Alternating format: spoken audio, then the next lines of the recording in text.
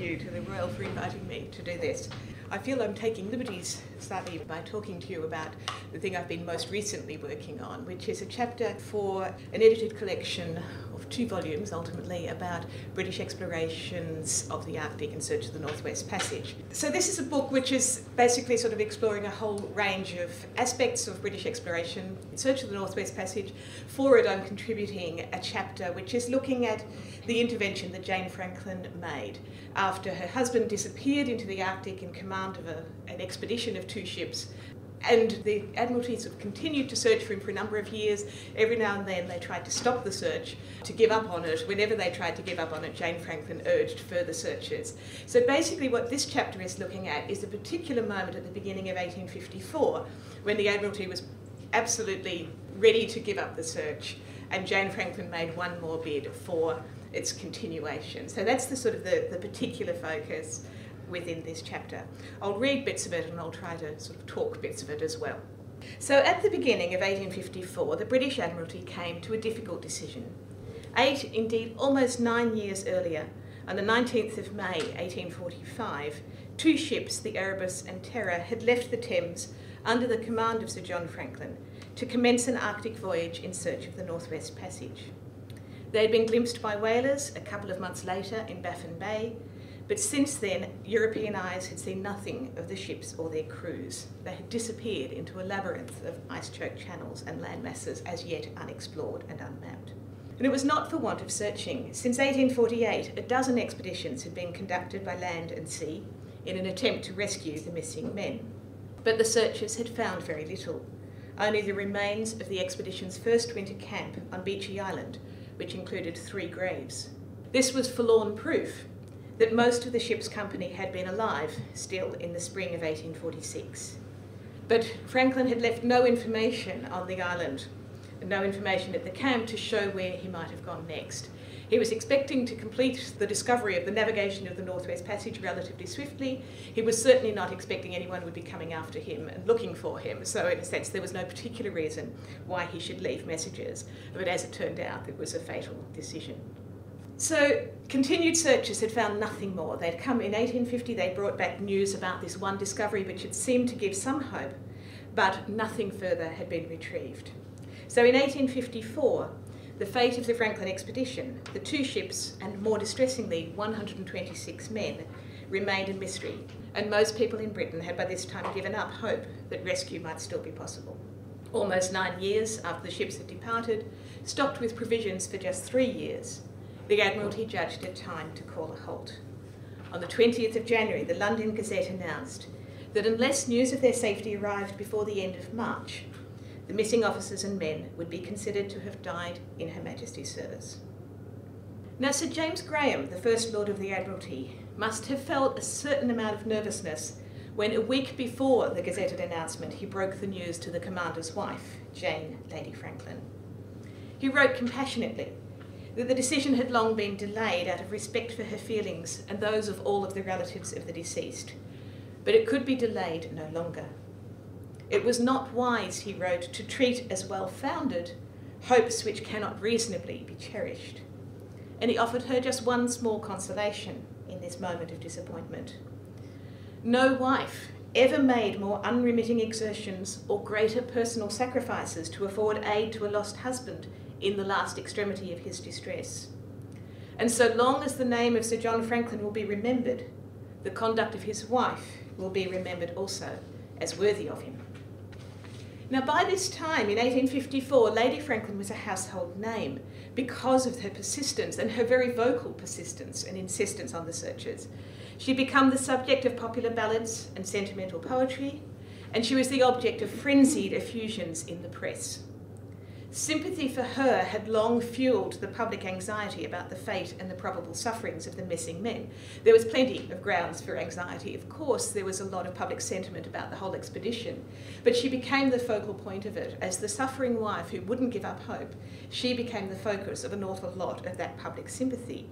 And that sympathy augmented the pressure that she herself had persistently brought to bear on the Admiralty to continue the increasingly expensive search for her husband.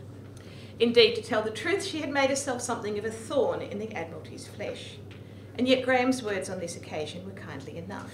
Perhaps he had half an eye on posterity as he sketched this innocuous portrait of a woman whose sacrifices and unremitting exertions, though above the ordinary, were fitting in the wife of a hero.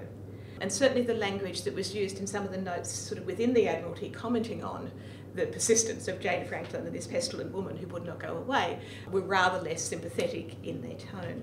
So for just so long as that ill-fated officer Sir John Franklin held a place in history, Graham's patronising letter insisted, so long would his wife occupy a tiny place of her own in his shadow. Now, if Graham hoped that these gracious words would soften the fury of their recipient, he was soon disappointed. She took a fortnight to reply, and when she did, she explained that delay by reference to the shock that his letter had inflicted upon her already shattered health. One of the reproaches that Jane Franklin constantly used to the Admiralty was that they were making her ill with anxiety. Whenever bad news of any sort arrived, a search failed, or the Admiralty refused to fund something, she'd take to her bed for a week or two with a nasty headache. I mean, her illness and her suffering were genuine, insofar as one can judge historically, but she certainly never hesitated to let people know about them. That was always part, I've been so sick because of your terrible news. So it was part of the rhetoric that she uses. So she acknowledged the courtesy of his letter, but rather dismissively. No amount of courtesy, she said, could render his intelligence otherwise than most startling and painful. And the decision to give up on the men was, she was convinced, quite wrong-headed. She had long thought the Admiralty sluggish and ungenerous in their approach to the search. They had forced her, she often said, to mount additional small search expeditions at her own expense.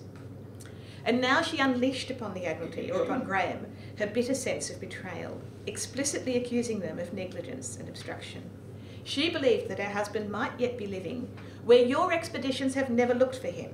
And this was part of an ongoing thing that she always thought they were looking in the wrong place. She always had a better idea about where he might be, and she always felt that their expeditions had not been sufficiently supported or they'd been wrongly directed.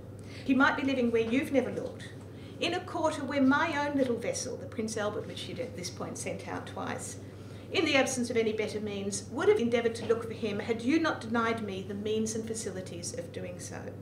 So again, she's sending expeditions at her own expense. She's also looking continually for Admiralty support with stores, with men, with money, and not always getting that either in support of her own particular expeditions. So she acknowledged that there was very deep and painful uncertainty, as well she might, 9 years after he disappeared, on the subject of her husband's fate. She acknowledged even that the uncertainty might well endure until the end of the natural lives of the men concerned, but she was not yet ready herself to abandon hope. One of the reasons for this was that an Admiralty search was even then in progress, with instructions to examine Wellington Channel, the route that most experts agreed her husband must have taken after leaving Beechey Island. She did not expect the Admiralty to keep the case open forever, she said. She conceded that though doubt might continue till the end of the natural lives of the men, she didn't necessarily want them to keep on assuming that they were living for all of that time, which would have, of course, been decades. So she didn't expect them to keep the case open forever, but she did think they should have the decency to wait until the results of their own search were known. A month after the letter that she wrote to James Graham, Jane Franklin submitted a more formal remonstrance to the Admiralty Board. It filled 21 closely written pages. Again, she makes reference to illness, and it was one of the reasons why it had taken time. It's also very clear she drafted this very, very carefully. She showed it to a lot of people. She went to a lot of care with this particular letter. Obviously, this is her last big rhetorical attempt. So she outlined 4 main grounds for her own continued optimism. She pointed out that the most diligent search had failed to find evidence of any catastrophe to the 2 ships. She pointed out, somewhat contradictorily, that the area where it was most probable that her husband's expedition had gone, though this was always a matter of speculation, had never yet been explored. She argued, on slightly dodgy scientific grounds, but she'd read a lot of books, that the resources for supporting life within the region that was unexamined were probably abundant. There were a lot of theories about an open polar sea, about an ice barrier, which once you got beyond it, there was sort of perhaps a whole lot of further sort of natural life. So she had a vision of them sort of being shored up behind an ice barrier in a place where they could exist but not get out. And all of these things were sort of relatively well supported at the time by scientific debate. And that her husband and his officers had from the outset steadily contemplated and provided for an indefinite detention in the ice. On the basis of these considerations, she argued passionately that at least some members of the Franklin expedition might still be alive, and while that possibility existed, she said, the nation's obligation to the missing men could not be set aside. In the end, she's basically saying, until you know they are dead, you cannot, as a nation, give up on them. And this is the sort of the argument around national virtue and national honour, which in some ways sort of fascinates me most. The letter displays the deep, though always partial in both senses of the word, knowledge that Jane Franklin had by this time acquired through her intense study of Arctic geography, the course of the searches to date, and the possibilities of European survival in the ice.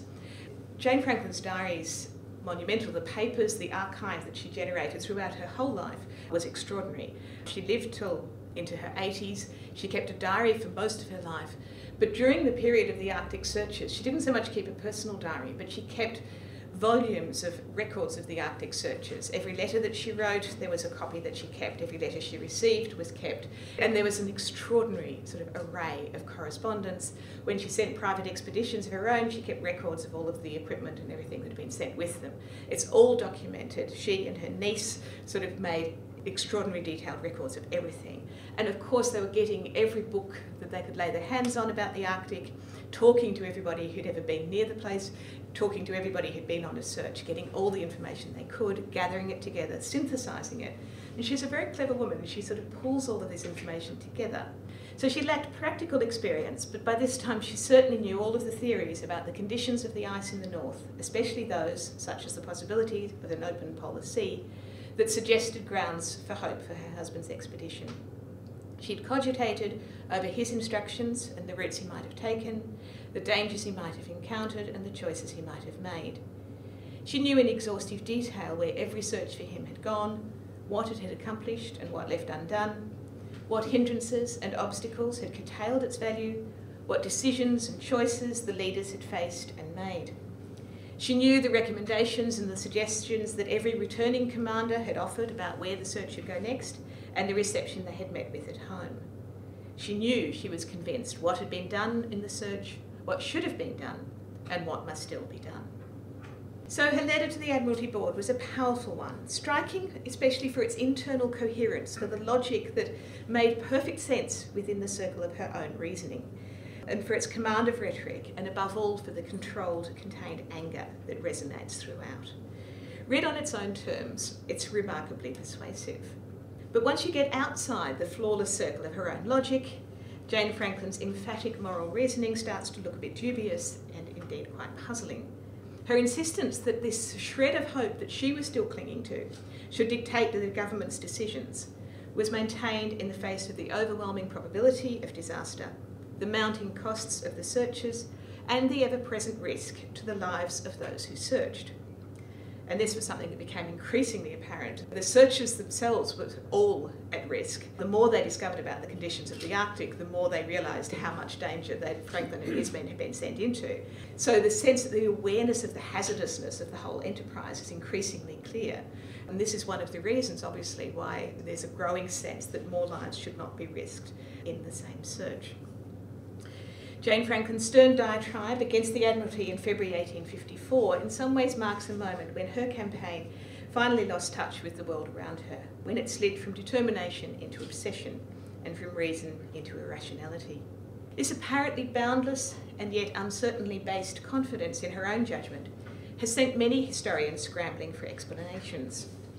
Most attribute her undeviating persistence to something that was intrinsic to her own personality or her psychological makeup, for good or ill. Hagiographical accounts followed hard upon the success of her campaign, representing her as a heroic example of wifely devotion. Early 20th century polar historians, while assuming that her role was peripheral always to the main action of Arctic searches, still left the image of her heroic devotion undisturbed, remarking, for example, as Richard Syriacs put it, that her courage and determination earned for her the respect, admiration and sympathy of all.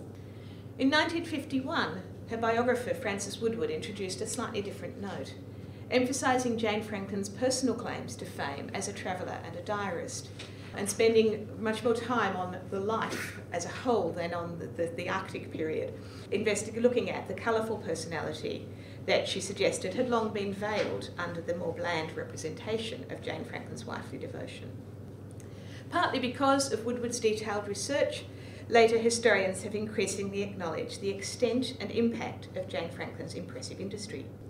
Recognition of the agency of this woman, however, has not necessarily enhanced Jane Franklin's reputation. Her ability and her strength of character was visibly at odds with the popular stereotypes of Victorian femininity that she once seemed to embody. And she tends to command some perplexed admiration for this, but also to furnish rich material for satire. Pierre Burton, for example, in a book called The Arctic Grail, applauded her persistence, but heaped her with adjectives that suggested he was also quietly poking fun at her every time he mentioned her. She was indomitable, indefatigable, tenacious, obstinate, peripatetic, restless. Her methods were circuitous and Byzantine. These are all Burton's words. Pondering her puzzlingly long preoccupation with her husband's fate, Burton ended up attributing it to her dominant personality. The destiny of her pliant husband, he said, had been under her control in life, and it continued so in death. So she's looking after him, she's telling him what to do. So the image of the henpecked husband, who then conveniently dies and leaves her to reinvent. And of course there is an element in this that's quite persuasive, but it depends very much on the image of the henpecked husband, the overbearing wife. Fergus Fleming, in another Arctic account, played up the satire, equipping Jane Franklin with a predatory hand and a gleaming eye, remorselessly extracting funds from hapless souls to support her campaigns, industriously creating opportunities for her favourites to shine in the search. Ian R. Stone abandoned the admiring tone altogether to express doubt that Lady Franklin was honest, scrupulous, or principled, and to condemn her judgment as being subjective to the point of irresponsibility. And in a recent biography of Jane Franklin, Ken McGugan goes further still. He presents her quest for knowledge as the deliberate creation of an Arctic legend that would fit her ambitions for her husband and herself, and it was ultimately driven by her desire for revenge upon a man who dared to tell less palatable truths about the expedition.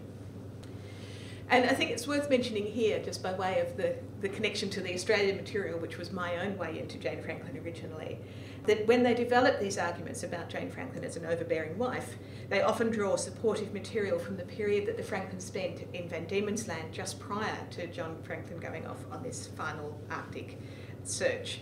His period as governor was marked by a certain amount of political weakness. He was constantly under pressure. In all of his endeavours to control the administration in Van Diemen's Land, his wife was constantly by his side. Her energy, her enthusiasm for writing letters, her willingness to engage in political discussion, to help him with writing dispatches, for example, all led to the building up of a growing narrative within Van Diemen's Land that she was interfering far too much in the government of Van Diemen's Land. And in the end, complaints about this, getting back to England, led to John Franklin being recalled on one of the grounds that was mentioned, that he had allowed his wife to interfere too much in the administration. So this image was already very much in place, and it's there in the history in Van Diemen's Land of the overbearing wife. In my book, Savage or Civilised, which involves a number of small case studies of manners in Australian society, I actually looked at Jane Franklin in Tasmania as one of the chapters and was trying to in fact suggest that there's something else going on here, not just an ambitious or overbearing woman trying to regulate and control their husband's working life, but a more complicated narrative of the offence that was caused on all sides by the clash of manners as different expectations about how a lady should behave and how others should behave towards her came into conflict. And it's this more textured image of the way Jane Franklin always brings values and opinions, and she certainly holds very strong values and opinions, but she then tends to get very entrenched into hostilities, antipathies, and very strong arguments of her own, the more in opposition she encounters. And I think there's something about the way dispute and conflict leads her to more and more unreasonable positions that one can see happening in Tasmania, and one can certainly see being played out again in this struggle over the Arctic searches. So alongside such sentimental or satirical portraits, there have been other more nuanced accounts in polar scholarship, more attentive to the play of gender in Jane Franklin's activities or her public image. But to many of the scholars who explore the impact of 19th century Britain's territorial and cultural appropriation of the Arctic, A re-examination of Jane Franklin's own personal motives in regards to the search often seems a waste of time. Here's a woman who never questioned the merits of her husband's imperialist enterprise or her own, who never challenged authority except when she thought that the people in power were not doing enough, who attended to information from Inuit or from ordinary seamen only insofar as that might provide leverage for her quest. She's an elite, officer-focused British middle-class woman, and she never steps really outside the assumptions that are bound up in that. Her devotion to her husband has always made her poor material for a feminist heroine. Her devotion to British Arctic enterprise is equally unattractive to those who tend to critique the insularity and the elitism of British Arctic exploration. To such writers, her motives seem neither particularly difficult nor particularly important to understand. But it's the question of her motivation that most fascinates me. I tend to seek it not, as I suggested, in her indomitable will, in her ambition or her saintly devotion, but rather in the chains of circumstances and small contests that pushed her into increasingly intransigent positions. In these, her forceful personality undoubtedly played a big part, but her actions didn't spring forth ready-made. Throughout her long campaign, Jane Franklin responded to the actions and words of others, and to the shifting circumstances of the search, responded sometimes with anger, with blame or a sense of betrayal, with flashes of hope or despair, with impatient insistence or sheer obstinacy. Her words, thoughts and actions emerge particularly in two relationships that I want to talk about in a little bit more detail.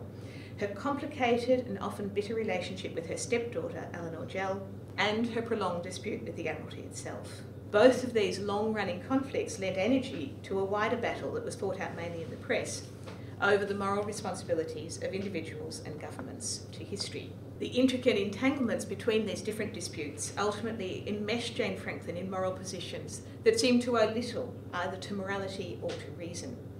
And in some ways, the frustrations of a woman who was thrust into the public eye, who was endeavouring to deal simultaneously with a critical family and an intractable bureaucracy, fed directly into a moral drama about national responsibility, and ultimately over what, in Victorian society, it actually meant to be human.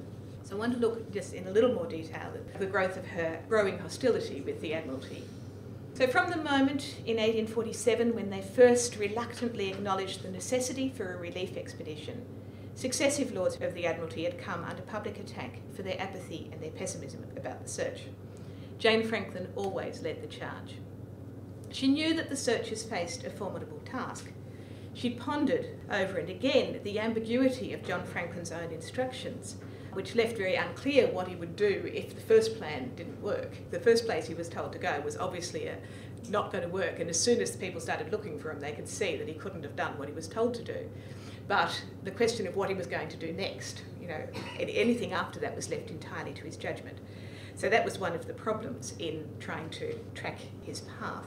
She was also very aware of how little coastline was actually examined with the successive searches, and how vast were the expanses that remained unknown, because necessarily each search went over very similar ground. It took a long time to get further than anyone else had gone before. The Admiralty's bland assurances that everything possible was being done from the outset filled her with scorn and anxiety. They must do more and do it faster, and this was her perpetual refrain. The urgency of the crisis, when it was already 3 years from the time of the expedition setting out, by the time they realised that it hadn't come back and the first searchers went out to look for them. So already they were going to be running out of stores, even if they were otherwise okay. So the urgency of this demanded the multiplication of means, she argued, and those vigorous and instant ones. As she lamented to one friend as early as 1847, everything should be done at once. It is too late for successive operations. The painful delays and frequent failures of the searchers tormented her. But as time went on and failure mounted upon failure, the words "too late" seemed to smack too much of despair, and she struck them from her vocabulary. It would never for her be too late to make one more attempt to rescue human life. And in fact, she seems much more aware of the desperate situation the men must have been in 1847 than she was willing to concede at any later point. So by 1851, she's writing about them as being alive and well and in good health, and sort of writing of them in the present tense, where everyone around her is increasingly writing of them as being belonging to the past, and she keeps on talking about where they must be now. There was perhaps more of horror than of hope, I think, in this conviction that her husband and his companions might still be alive, enduring untold suffering somewhere in the icy north. It's this sense that if they were alive, they must be completely miserable and they couldn't be left in this situation. I think that's what haunts her, rather than the hope of finding him alive, is this sort of the fear that he's not yet dead and there is still suffering going on. And in this anguished state of mind, she sought to mobilise both the nation and the international community in the cause of humanity. "Surely England could not deem the question at rest," she once exclaimed, "until the shores and seas of those frozen regions have been swept in all directions, or until some memorial be found to attest their fate." But the Admiralty would never sweep with the passionate commitment that she demanded. She did not trust their judgment in the searches, and nor did she trust their willingness to shoulder the necessary trouble and expense. Unless continually watched, she feared they were liable to sink into lethargy.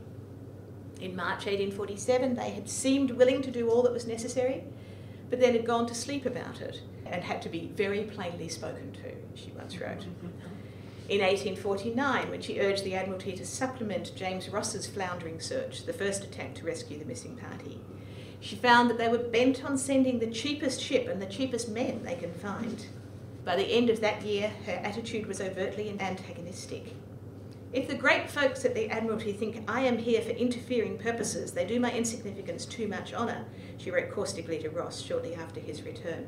I mean, what she was referring to was the fact she'd taken up residence in Spring Gardens within a bowshot of Whitehall, where she could fire off, many letters a day to the Admiralty. So there's actually no question at all that she was there for interfering purposes, but she denied it. But she said, "I had very zealous and very numerous friends helping my views last year, or else nothing would have been done. The Admiralty have done nothing of their own accord, but only by pressure." Their lethargy was her spur to action. She did not wish to be seen as interfering, but neither would she shelter behind an appearance of gratitude for the efforts that they made. "I have found," she wrote to another friend, "that it is of no use using nothing but humble and gentle words, and that even the Lords of the Admiralty are more moved by strength than by helplessness." In fact, she deployed both of these strategies as circumstances demanded, sometimes assuming a strength she did not feel, and sometimes avowing a weakness that she did not possess, as she talked about how her own humble means, her own sort of pathetic dependence made her unable to carry on the search, so all her dependence was on sort of powerful men and governments. And so we come to early 1854. Under English law, a person who had not been heard of for 7 years could be presumed dead.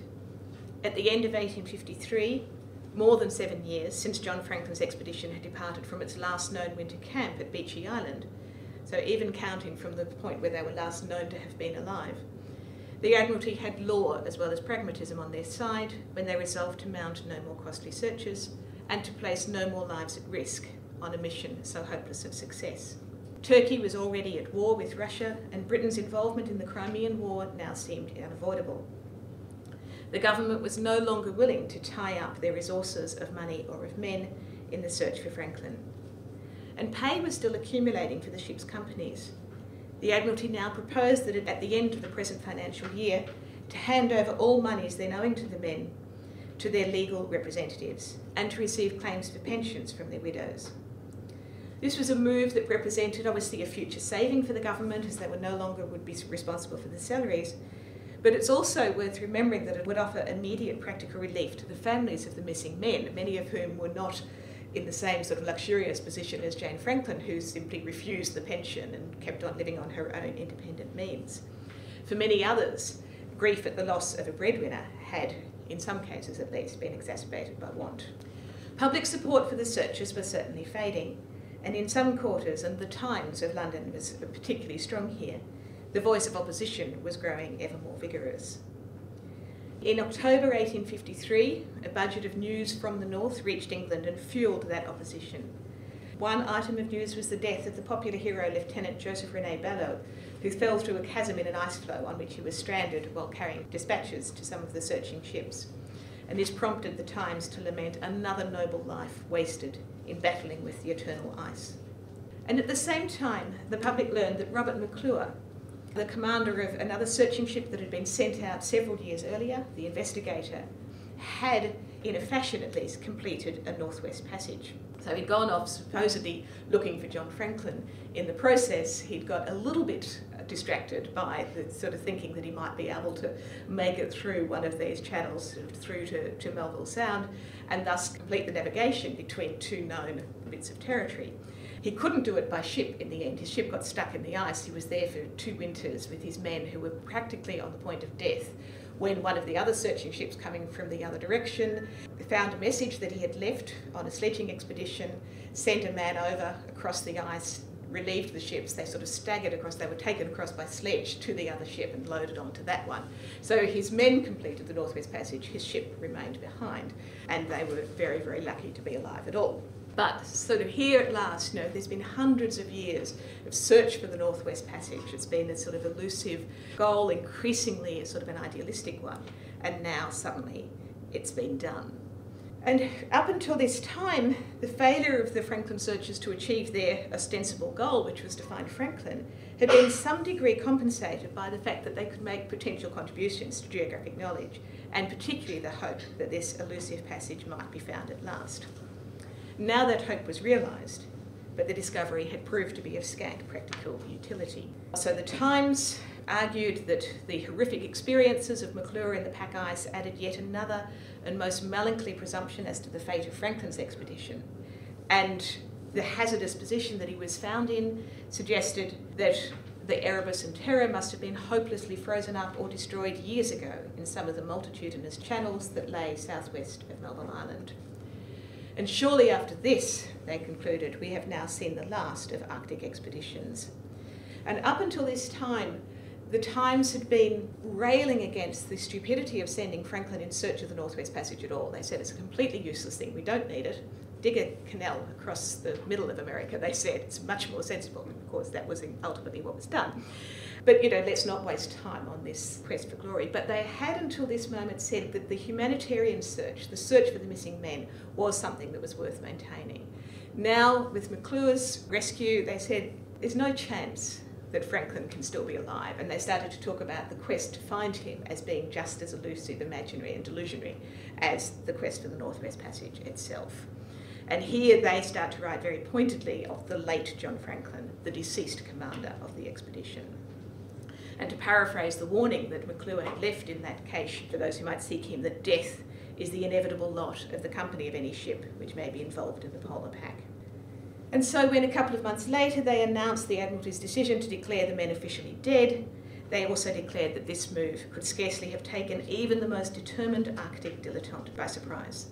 And in fact, Jane Franklin herself had been not so much surprised as disbelieving. Friends questioned the Lords of the Admiralty on her behalf and were assured that the announcement was a mistake initially. And yet less than a month later, Graham's letter arrived confirming its truth.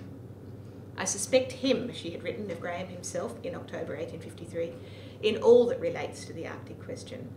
And now her worst fears were realised and she felt compelled to remonstrate. Perhaps her strongest argument was to attack the Admiralty for inconsistency, for here indeed they were on shaky ground. In 1852 they had dispatched 5 ships under the command of Edward Belcher on what they then proclaimed to be the last of the Arctic voyages.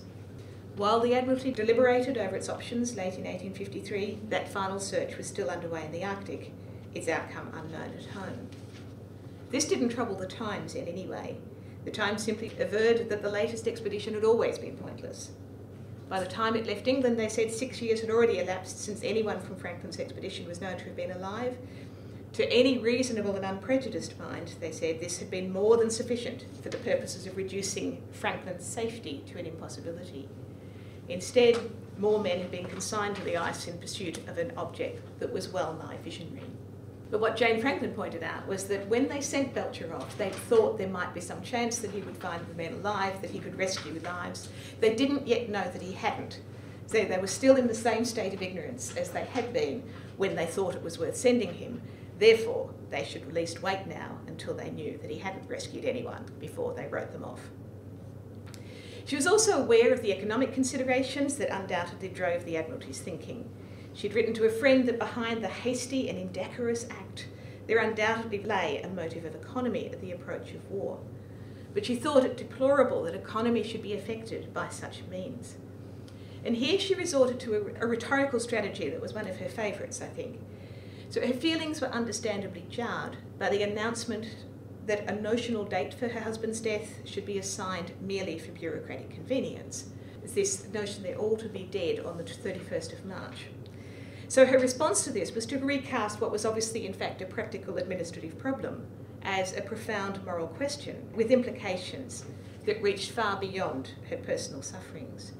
No act of man's expediency, however justified as the object of it may be by considerations of economy and by critical political circumstances, can put an end to the breath of life at the end of the financial year, she declared to Graham.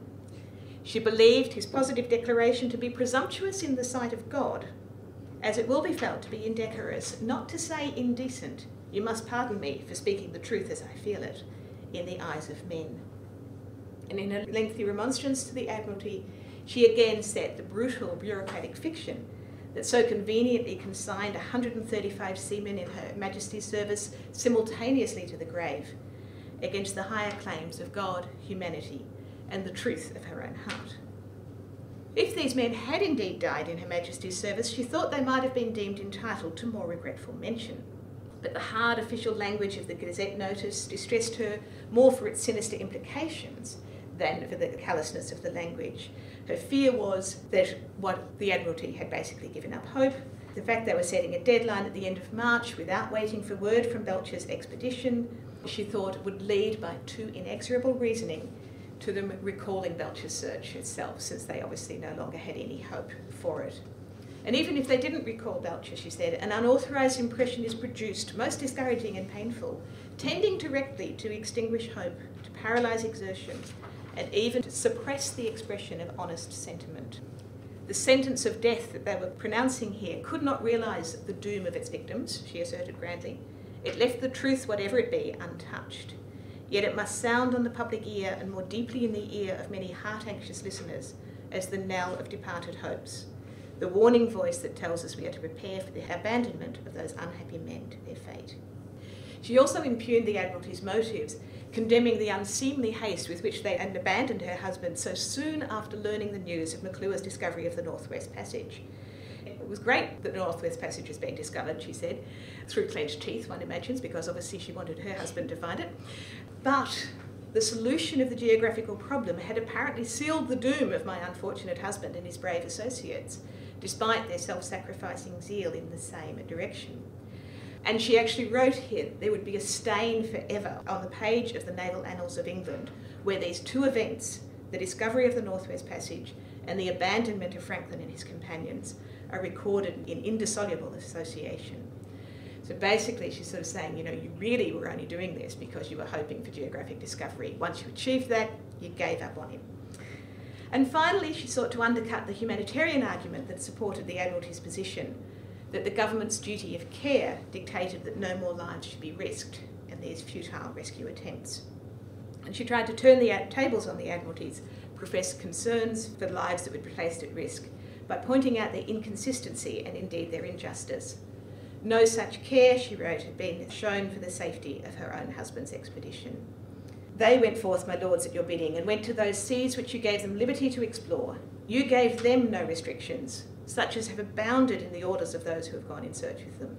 They were not told to spare themselves, nor enjoined to run no risks, nor restricted in time, though their mission was evidently thought to be a much shorter and much easier matter than it has proved to be. 6 years of frenzied activity in the Arctic had dramatically expanded British knowledge of the dangers of the ice and the precautions and strategies they required. Lady Franklin knew that with hindsight, and especially when compared with later expeditions, her own husband's preparations and plans now looked laughably inadequate.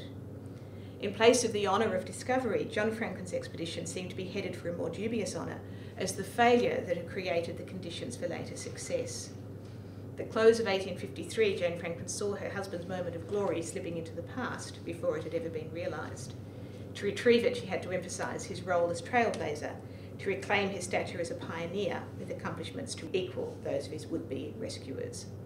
Perhaps they had been rash, she said, to have gone without any depots behind them, without any promise of relief, without assurance of reinforcements, but this was no reason why they should now be abandoned to their fate. They had been prepared to expend themselves in a work of unknown difficulty and danger, and had deserved, surely I may say they have deserved of their country, that she should ascertain their fate. So one of the things I'm suggesting here is that this passionate rhetoric comes out of this long-standing enmity, her sense of frustration with the failings of the Admiralty that had been built up over a number of years, her sense that they had never taken the search seriously, that every year that one of their searches failed because of their incompetence, and she always blamed it on that, because they hadn't looked in the right place, because they hadn't put enough men or ships behind the endeavour, and so another search was needed. So she always threw the blame back on them. And at this point, she's impugning their motives on every side. She's saying you've completely given up on something that should never have been a failure. The whole thing comes to a climax here. Her sense of profound irritation of years are all expressed in this letter. But there was another and a more personal side to her optimistic stand. She'd always assumed that the government held chief responsibility for the relief of the expedition and also the best prospects of success. But for years she'd striven to supplement the Admiralty's efforts with private expeditions for which it supplied both the direction and the means. And while she would have rejoiced if one of these expeditions had found the men, she did once admit that their chief benefit was applying a particular type of moral pressure on the government. Her most powerful rhetorical weapon of all was the spectacle that she herself presented to the public as a woman struggling to accomplish with her own humble means and feeble abilities projects that the Admiralty could, and therefore should, have managed with economy and ease. The Admiralty had been forced into action, she declared, when the public saw me struggling so hard to supply their deficiencies. And this was accompanied by a highly self-conscious performance of sacrifice. One of the things that was repeatedly said about her in the papers was that how much she had sacrificed every scrap of money that she could. Everything she had was poured into the searches. She just secured a small amount of income for herself. The rest of it, she lived as cheaply as possible. She curtailed her expenditure everywhere in order to carry succour to the Arctic expedition. And her continued sacrifice and privation was something that therefore required the chivalry of the nation, the chivalry of men to assist her in her quest. And of course, a woman living in a state of poverty in order to finance these small, heartfelt ventures to save her husband's life was almost guaranteed sympathy and admiration in the Victorian age. But that's the public rhetoric. Up close, this selflessness could take on a very different appearance, and both the rightness of her actions and her right to carry them out constantly came under dispute. People who knew and loved her were really actually quite irritated by the fact she was giving up all of her income, and that any money that came to her was going to go straight into searches, which increasingly even her closest family members are seeing as unlikely to be successful. So they're basically seeing her throwing money away. And it was most apparent that this level of concern was perhaps most apparent when her father died in his 90s. And just before he died, he had changed his will, leaving all of his fortune to a grandson and not leaving her the third of the fortune that shared between her sisters that she was expecting to come to her. And she always denied emphatically that this had anything to do with him not wanting her to waste his money on further searches, but it's really difficult to see what else he was thinking. And even the emphaticness of her protests rings rather hollow. So there's a general sort of dislike of this sacrifice, but there's also a very particular context, which is that the money that she was spending, a lot of it was arguably not hers at all. Her husband had a daughter by a previous marriage, and much of his fortune had come from his first wife. He had a life interest in it, but once he was dead, it descended to his daughter. The fact that Jane Franklin refused to accept that her husband was dead, refused therefore to have his will read, meant that she had command of a whole lot of money, which Eleanor thought was hers. And Eleanor, after the failure of the first round of searches, by the beginning of 1849, Eleanor had pretty much said we should not be doing any more, and she was always opposed to Jane Franklin's private expeditions, to the throwing away of private money on ventures that she said could never be of any use. She was happy to accept, the help of the government, but she didn't think that any individual enterprise was worth it, and she obviously was particularly upset to see her own fortune being frittered away in this way. It's a little more complicated than that because Jane Franklin always made her an allowance, but this contest over money was absolutely at the heart of things. But there's also a sort of a deeper context here of the difficult relationship that had always existed between Jane Franklin and her stepdaughter. As a teenager, Eleanor's position in her father's household had been threatened by the presence of an older cousin, who, when the Franklins went to Van Diemen's Land in 1836, joined the Franklins' household and quite soon seemed to surpass Eleanor in Jane's regard. This was Sophia Craycroft, who, throughout the period of the Arctic searches, took up residence with Jane Franklin, sort of as her favoured niece, was always her supporter and disciple, helped her with everything, sided with her in every dispute, and clearly regarded Eleanor with a sense of intense sibling rivalry, which Eleanor reciprocated in full.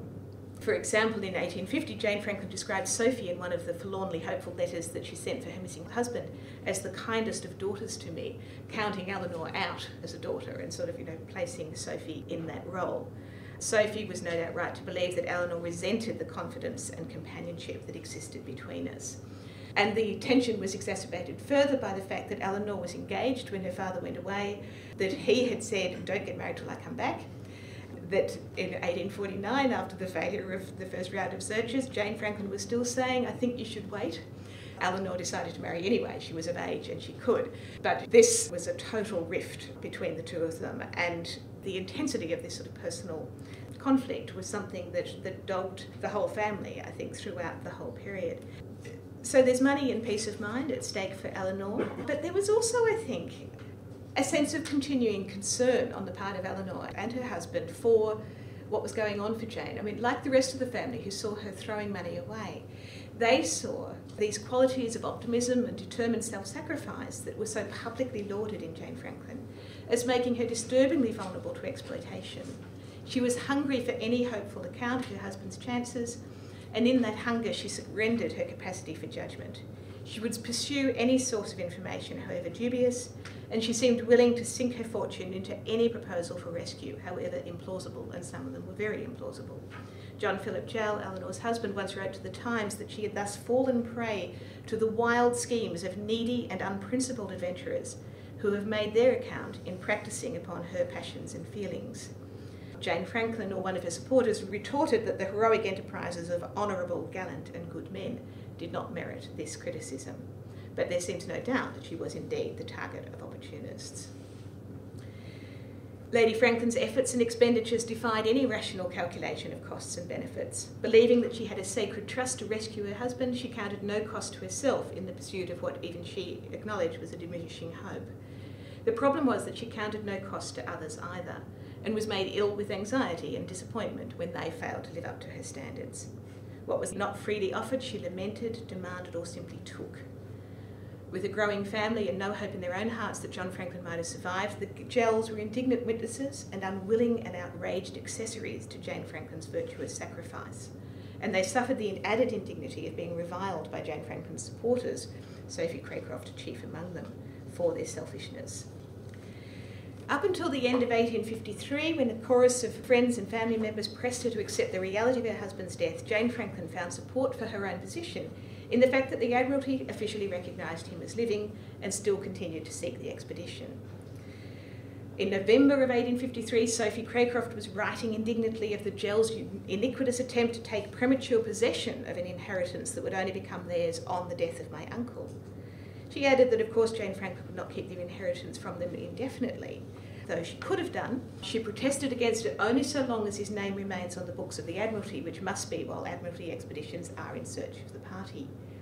And so the decision that was announced in January 1854 that the Admiralty would no longer count the men as alive had serious personal as well as public repercussions. And it's even so, she would not abandon her protest against Eleanor's quest to have the will read. And perhaps by then she could not, and I think this is the point I'll sort of finish on. It was not that she didn't wish to give up her income to Eleanor, and not even that her intransigence had been deepened by hostility, though these were both factors, but that Jane Franklin and Sophie Craycroft had learned to measure the good feeling and good sense of all around them by their faith in what they called the cause.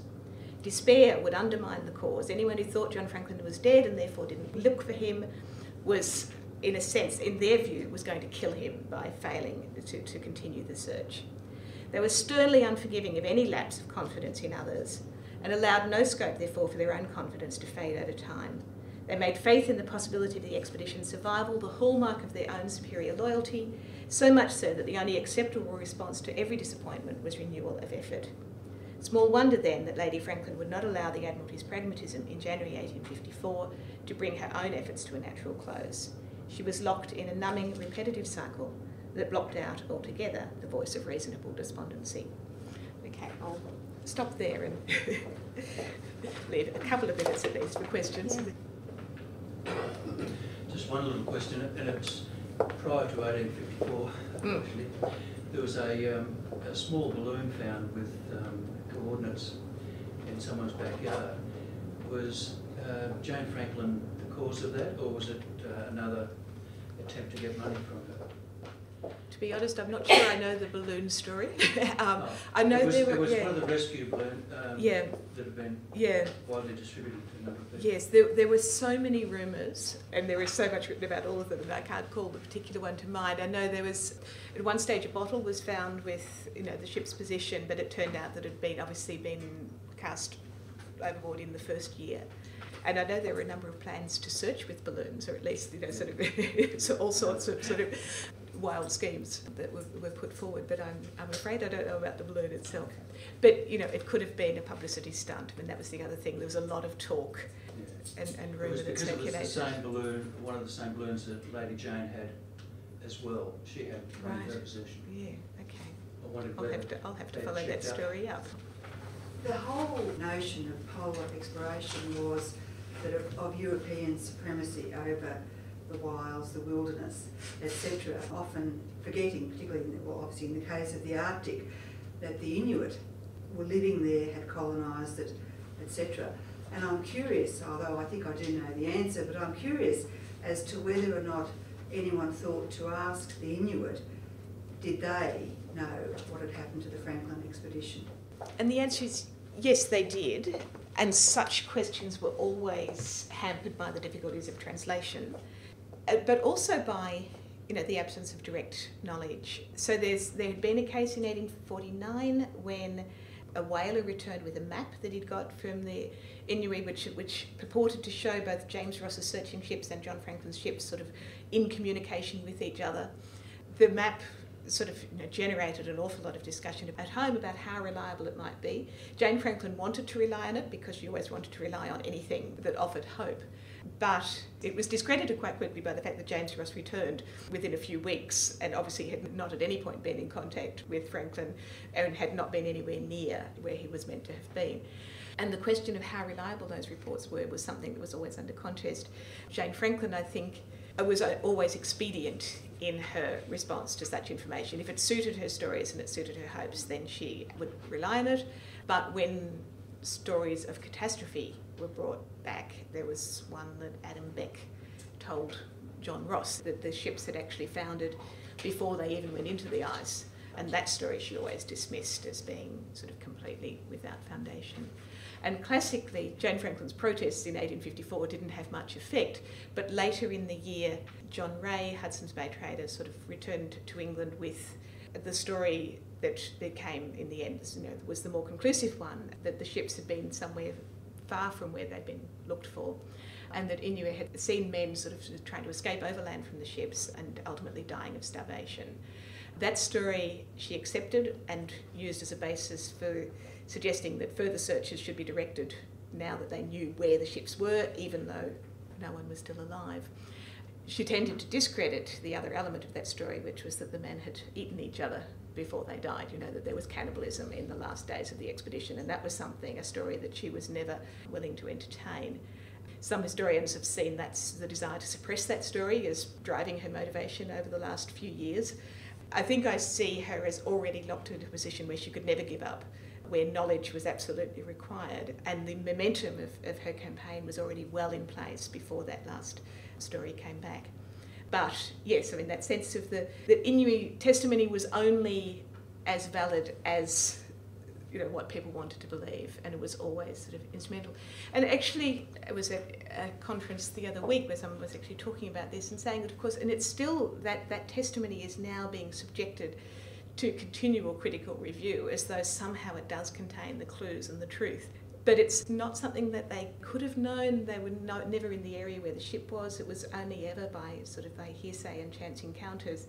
They didn't have any privileged knowledge, in fact. People wanted them to, and historians still want that knowledge in some way to be more reliable or containing some truth that is still a bit elusive. But the reality is probably that their stories were just as partial as anyone else's. So but it is an interesting question.